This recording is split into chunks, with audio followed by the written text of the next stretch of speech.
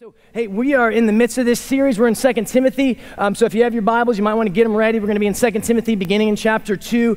This is all under what the Lord's been doing in this house of worship called Vision 2020, Expect Greater Things. It's been based off of John 14. And in John 14, we see Jesus make a few promises. Well, it's kind of the same. There's sort of like two aspects of the same promise.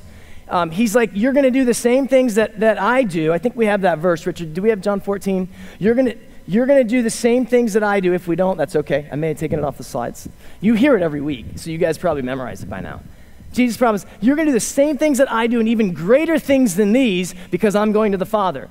And what we're doing is we're believing that the greater things that we're going to get to do because Jesus is filling us with his Holy Spirit is in the work of evangelism, is in the work of seeing dead people spiritually be resurrected and come to life in Christ. As a matter of fact, we are going to be celebrating several of those today in the courtyard with baptisms. I got my baptism shirt on. I'm ready to go.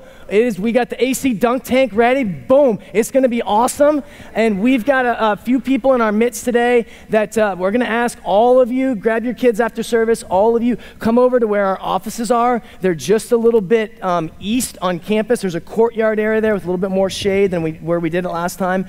And we just want to all celebrate new life together because it's a family thing. It's not just an individual thing. It's a family thing. And so we're believing that these are the greater works that God has called us to do, and today we're actually getting to see the fruit of it.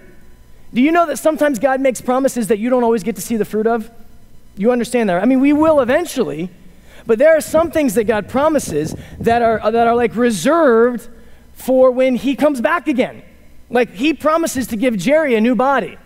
He was in a wheelchair for far too long. And this is a promise to Jerry that one day that wheelchair it'll be like a distant memory that there's actually more glory that came to God and more joy that comes to his heart because of it. And he's going to remember that, but he's not going to remember it from a seated position. He's going to remember it from a fully capable, amazing, beautiful body. That's a promise that he's going to receive when he comes back. Absolutely.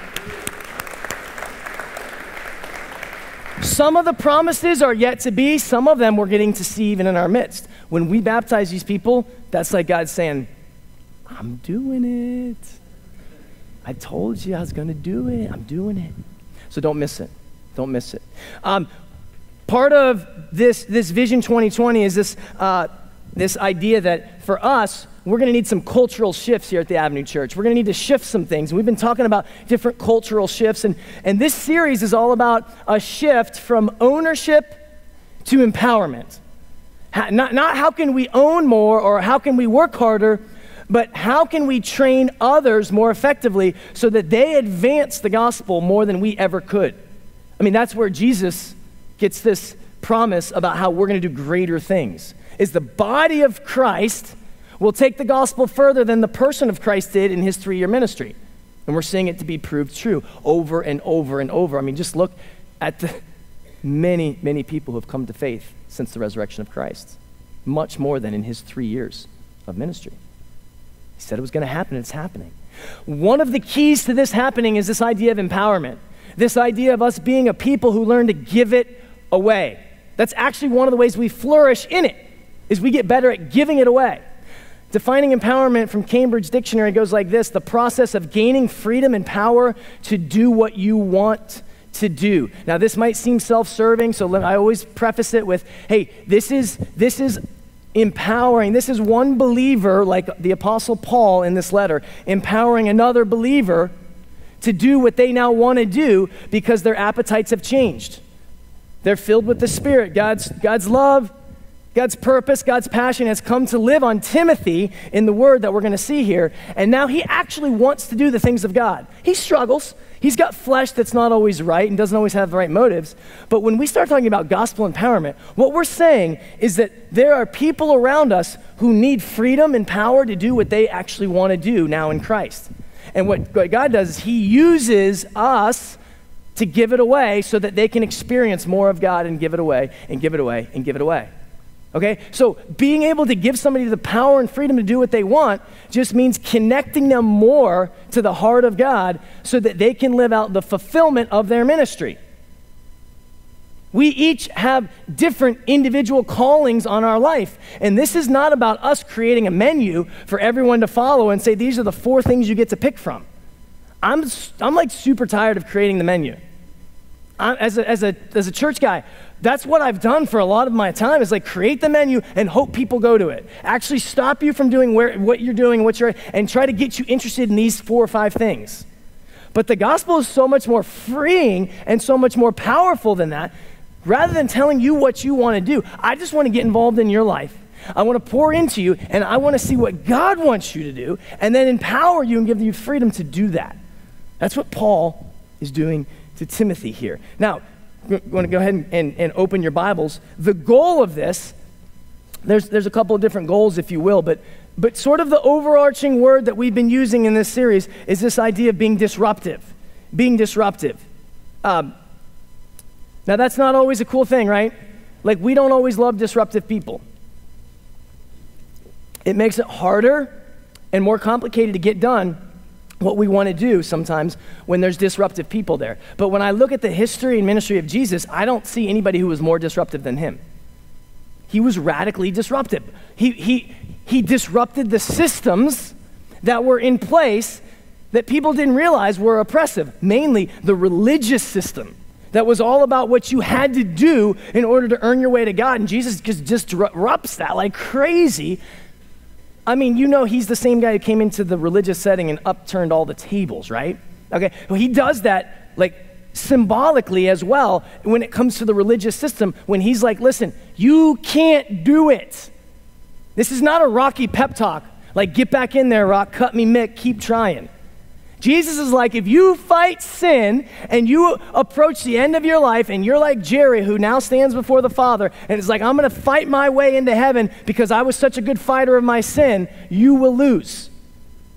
Jesus is like, there's no way that any of us will ever measure up to the perfection of God, and God will, even the most like rockiest of us all, the toughest, like most hardcore, sold out, legalistic, routine-oriented, religious person will lose their battle to sin in eternity in hell.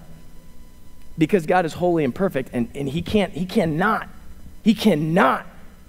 allow for our hearts that are all corrupted by sin to enter into his presence. And so here's what Jesus says. I'm going to disrupt you trying harder, and I'm going to say, listen, don't try harder. Just come to me. Just get behind me. I'm going to go to a cross and pay for your sin. I'm going to do what you can't do. I will die the death that you were supposed to die. And here's what happened. Here's a beautiful transaction that Jerry knew well. He knew it well. Late in life, he knew it well. That although Jerry did not stand perfect and righteous before a holy God, Jesus Christ did. And on that cross, Jerry got to trade his heart for the heart of Christ. And the Father punished Christ so that Jerry, through the death and resurrection of Christ, could go free, be forgiven, and be made new in Christ. That's the gospel message that Jerry understands way more now than he ever did on this side of heaven, but he knew it pretty well over here, didn't he? Those of you who knew him. This is exactly what Jesus came in to disrupt. He's like, you got to quit trying hard. You will die separated from God that way. You come to me. You trust me. You get behind my finished work. You repent, which means change your mind, change your heart, turn from this life outside of me and trust me as your treasure, as your savior, as your defender. I am enough, period, end of sentence. No in parentheses, and you've got to keep trying harder after you do that.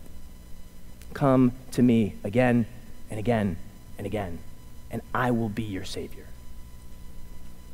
This is the mindset of what makes us disruptive, at least wholly disruptive. This is the mindset of what then sends us out into the world to be like who Timothy is being called to be in this letter. So we're going to read a portion of it here today, and it was written as a letter from Paul to Timothy, okay? And so we're going to read a pretty large portion of it. Sometimes we read smaller portions of it, but you know a letter, if I wrote you a letter in the mail, I don't think my kids even know what that is, okay? So like you wouldn't get it on your phone.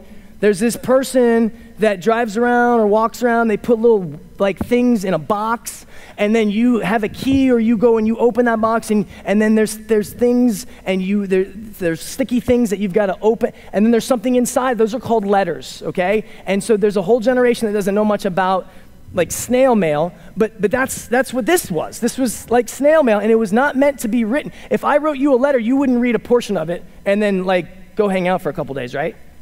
You would read the whole letter, and you might go back and read portions, but you would read the whole letter as a letter. So we're going to read a pretty large portion today, and then we're going to go back and see what the Lord has to say for us, not only in that context, but also in our context. All right. Beginning in 2 Timothy, we'll just pick up from where we left off last week. Verse 14, Paul writes from a jail cell to his young apprentice Timothy.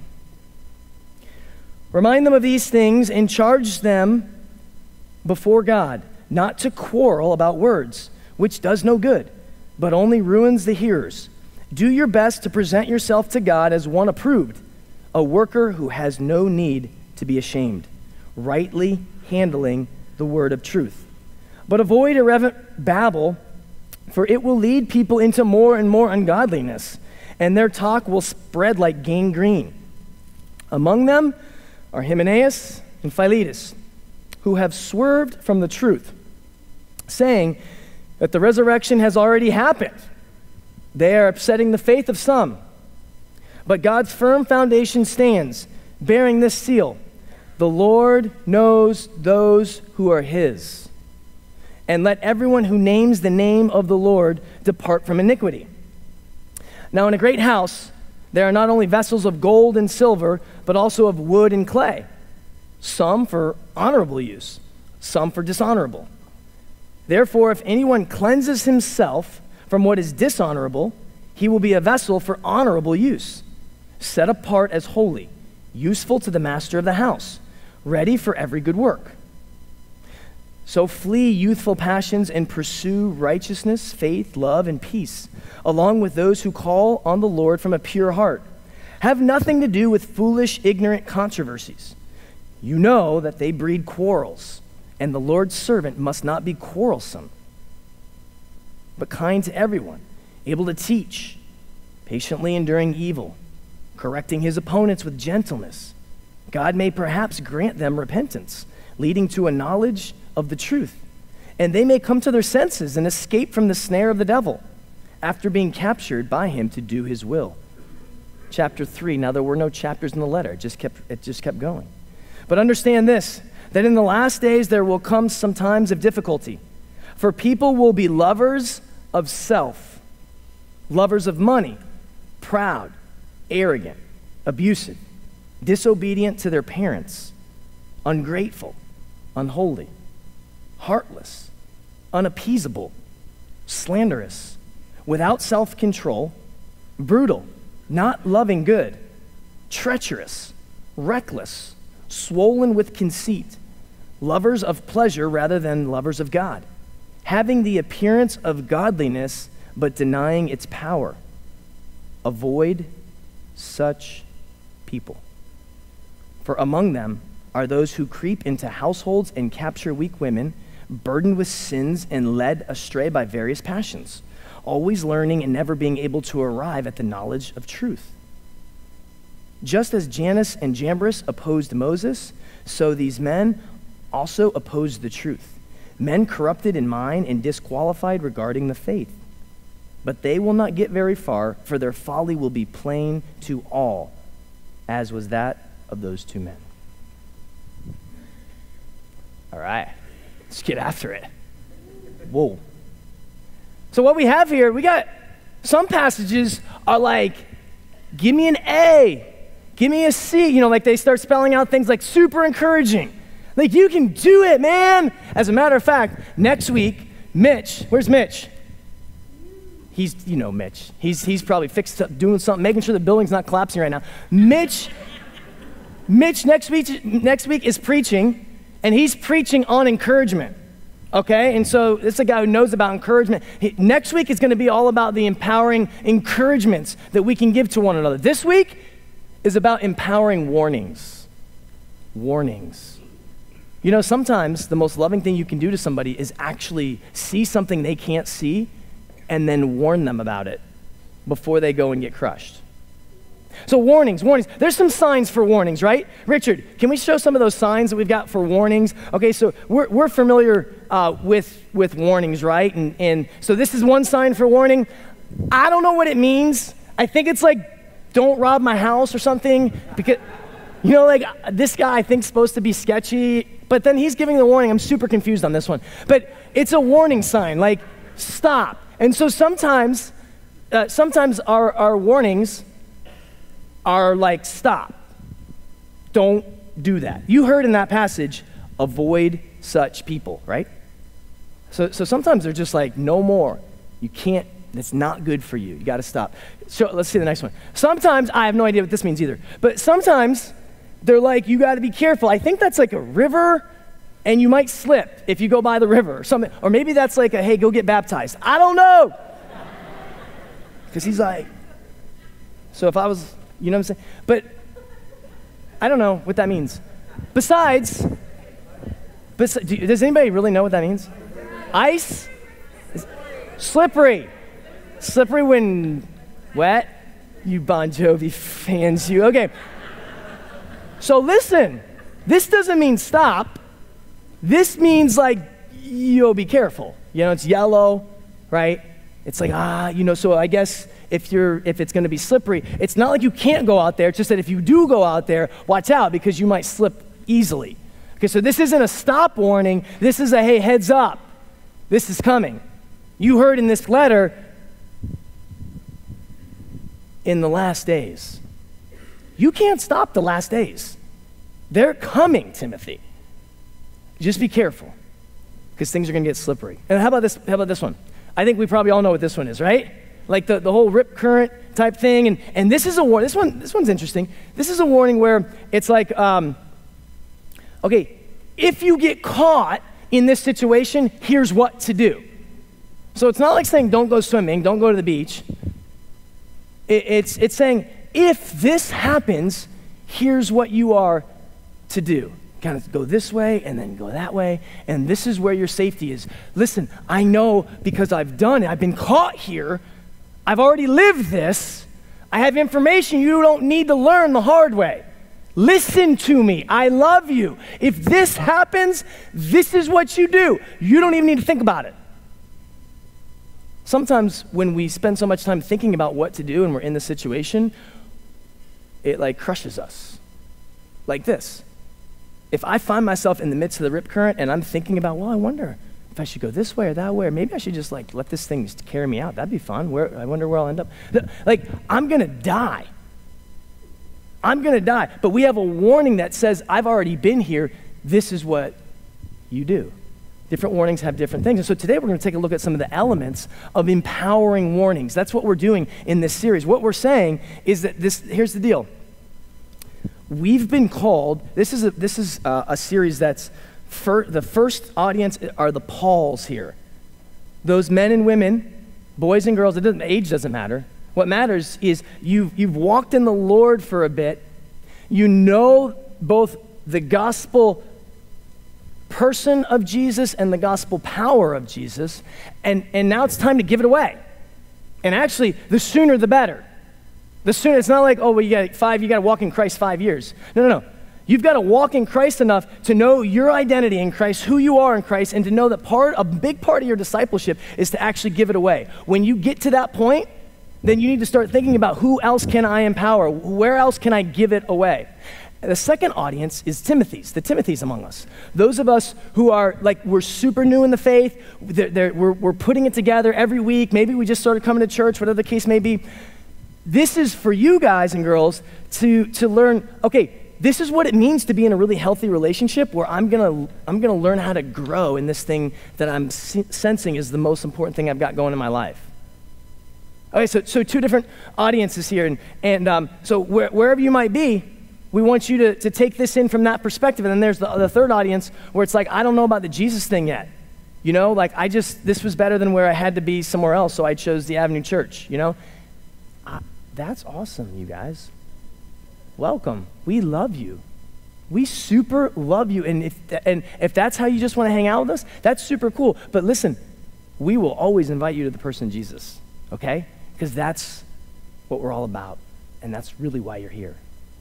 Hey, elements of empowering warning. What are we looking at here? What are we going to come away with? First of all, and you've got an outline that might help you, and there's some blanks if you're a fill-in-the-blank type person. The first one is that they're richly relevant. Richly relevant. I don't remember how long we had been in the ministry. I don't even remember I think maybe we had launched, I don't know. But I had this friend of mine who was an older guy, and he's sort of like a football pastor. I don't know if that's a great illustration, but he's the kind of pastor who would call you like boy, and you would like it. You know, like it's not, he would get around me, he was older, and he could say boy, and then he could say whatever he wanted, and I'd be like, yes, sir.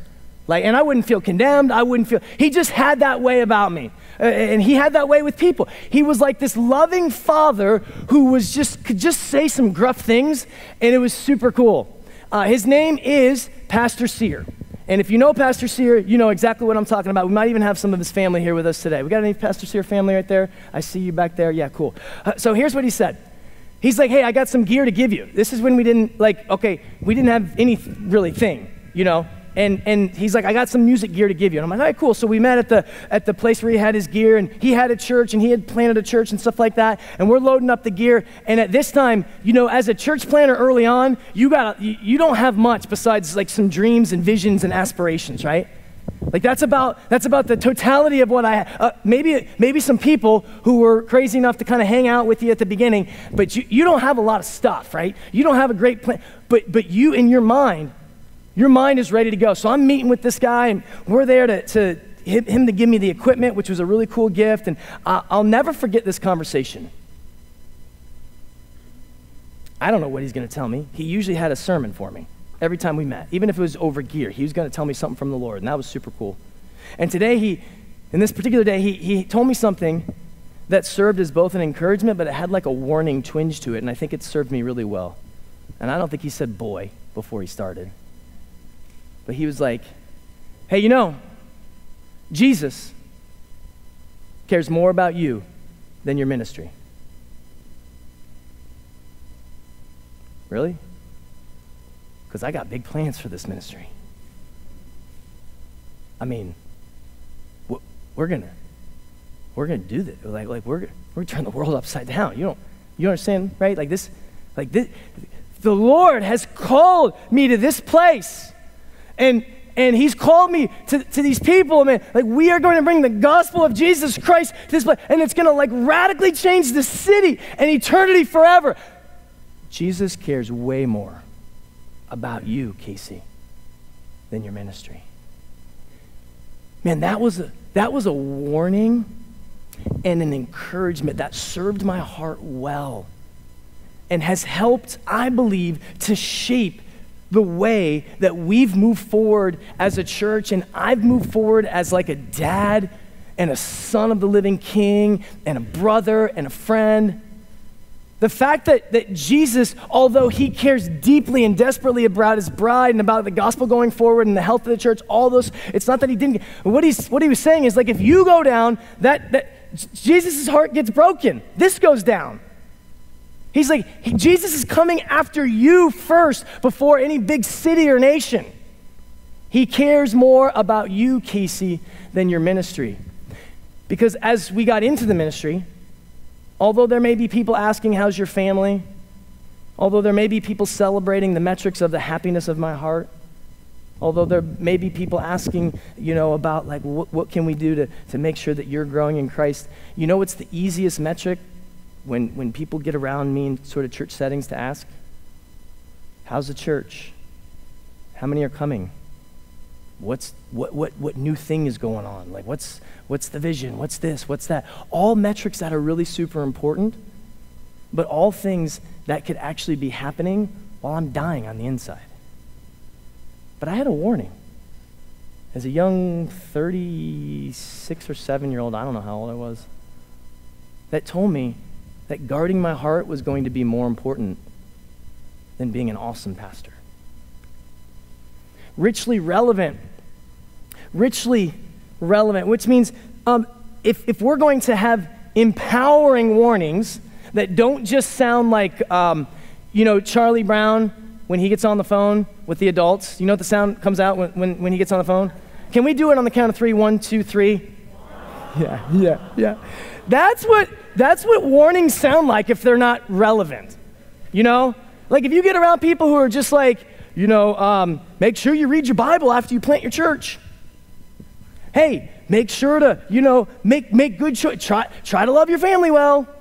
Hey, make sure that you don't forget to pray. If we get around people who are just kind of dropping these, relevant because they're true, but they're not really richly relevant to our context and to me as a person, what happens is we begin to hear want. And, we don't want to feel like we're 11 years old being told no 33 times a day. If we're going to empower people and see things and help them to avoid things that will bring damage to them and hurt the kingdom of God, we've got to know them well enough and know their context well enough to make sure that they're richly relevant to where they are.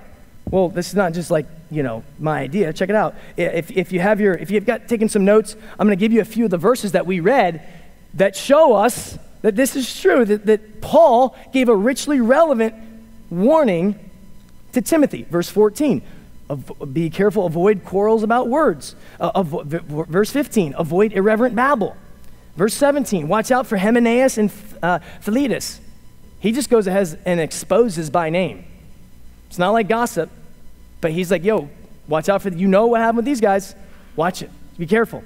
Have nothing to do with foolish, ignorant controversies. Verse 23. Verse 14. Why? It ruins the hearers.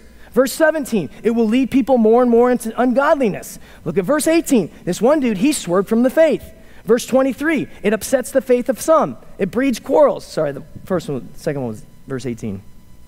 But you get the point. Like, it's all through the letter. These are richly relevant to the context that Timothy was in.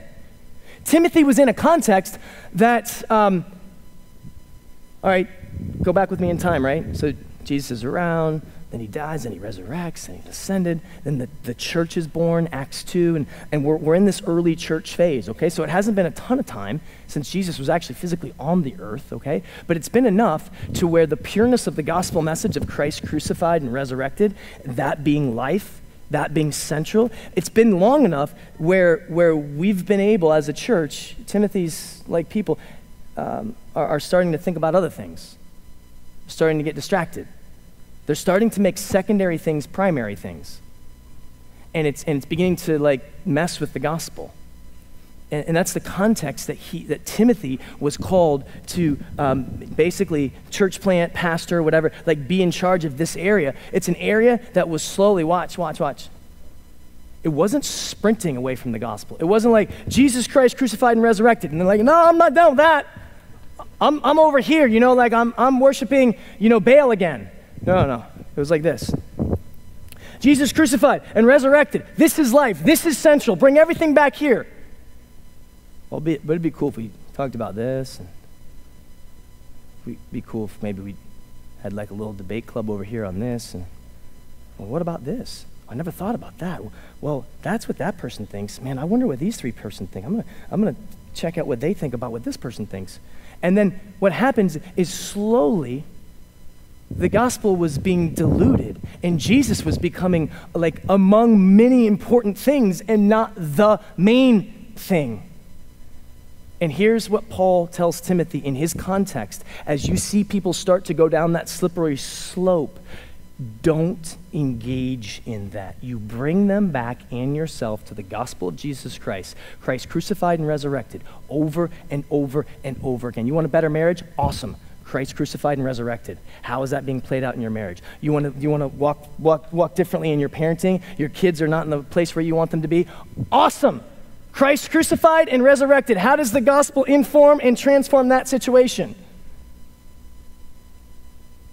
Over and over and over again. It's not bad to think about some of these secondary things. It's not bad to have different opinions, if you will, over baptism or over the end times or over what this looks like. It's cool, and maybe you might have a friend where you sort of discuss those things. You're like, I wonder, okay, I can see that. But here's the deal. Be careful, Timothy. Be careful as you empower those around you to not allow that discussion and those thoughts to pull you this far away from what is primary, which is Christ and Christ crucified. If this conversation is not pointing back to a resurrected Christ in your immediate life, it should probably be stopped pretty quickly. That's the richly relevant context that Paul speaks into Timothy's life. What's the second one? Powerfully personal. Powerfully personal. This is like, hey, Timothy, I got something for you. This is what Paul is saying. As we walk with people that we're trying to empower, as we want to empower this generation to empower the many generations, not just that one particular generation, we've got to be very personal. Not just good about their context, but we have to understand who they are as a person. Look here at the passage. Here's what it says in throughout the letter. In verse 15, do your best to present yourself as one approved, a worker who has no need to be ashamed, rightly handling the word of God. This is kind of what Paul continues to tell Timothy over and over again. Soldier up, eyes up, rise up. That might not pertain to you. Soldier up, Timothy. Eyes up, Timothy. You, Timothy, man of God, rise up right now. What that means is that Timothy was one that struggled with fear. He struggled with confrontation. He struggled potentially with some apathy. There was struggle in his life, obviously, so that Paul had to over and over and over again tell Timothy, not just every Christian, but Timothy specifically, soldier up, bro. It's going to be difficult. Get your eyes up. This is not about pleasing man. Rise up right now, Timothy. We need you. I can't make too many inferences about who Timothy was as a person because it doesn't say necessarily. These are just secondary observations that I'm making, but they are very personal to Timothy. So as we empower those around us, let us do it in a very powerful and personal way so that those people know that they're speaking into your life, not just speaking into life overall. The next one, prophetically proactive. Prophetically proactive. Look at this one. Chapter 3, verse 1. There will come times of difficulty. Chapter 3, verse 5. Avoid such people. Prophetically proactive. So these are not warnings that just tell people to stop. These are warnings. Now, when I use the word prophetically, there's two senses to that word. There's the one sense where I'm talking about like the Spirit of God sharing something with you that's consistent with the Word of God that speaks truth into their life that they haven't seen yet and they don't know yet, and you're sharing it because you know God, you know how God's working in their life, and you know them. Okay. Then there's a second side of prophetically proactive, which means like you know these things because you've lived them. You know what it's like to try to read your Bible after you're not excited about reading your Bible. There's that sense of prophetically proactive. And here's the deal. If we're going to empower with warnings that actually bring life to the people we're trying to warn and not sound like Charlie Brown's adult community, we have to have a sense of like, I know you and I know some things that are true and that you're going to walk through before you actually walk through them. I shared with you guys before that a couple weeks ago, I think, my daughter went to prom, right? And that was super cool. And the guy that she went to prom with, it was a really good experience and all this stuff. He totally lived. There was no problem. Like there was no pain. There was no weird like shotgun cleaning. It was like this is totally great. He was a good dude, like a good dude. Happy for him. And all that being said, I'm just gonna stop right there. But before that, there was talk about like, hey, so prom coming up and stuff like that. And I got to prophetically be proactive in her life. And we got to talk about some of the options that she might have. And we got to talk about, hey, so baby, is this a night where you want to go with an identified player? And okay, so you understand what I'm saying? You want to go with an identified player, and then you have to spend all night playing defense? Because let me tell you something about prom night. Expectations are through the roof, especially for a player. And even though you are stated as this type of person, and everyone knows you as this type of person, understand that in this context, when alcohol is involved and when everything kind of gets elevated at a night like this, do you want to put yourself in that situation where although you just want to go to have fun and enjoy the moment, you're going to have to be playing this radical man-on-man defense with this dude all night? Do you want to do that? See, I was able to prophetically, because I understand the situation, speak some warning into her life and not just say, you can't go with this dude because I'm going to knock him out. You can't do that, or get Travis to, or whatever, somebody who can actually do it. What I mean, he would too. He loves me and I love him. What I mean is hey, babe, you're an adult. I want to walk with you, but I want to tell you some things that I know are true that are going to help you to avoid what a good friend of mine called an iceberg that could potentially wreck you.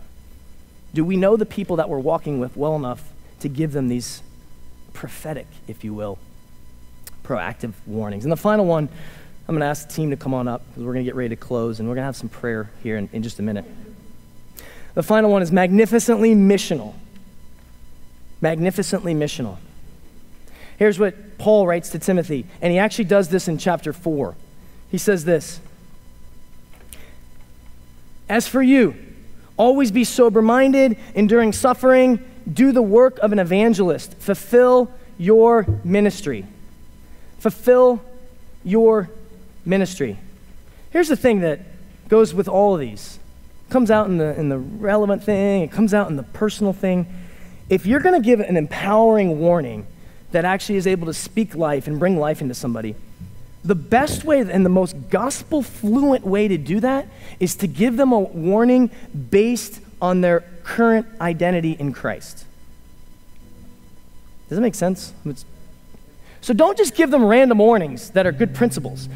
It goes like this: because you're fully accepted and delighted in, based on the work of Christ and no work of your own, now you should avoid this.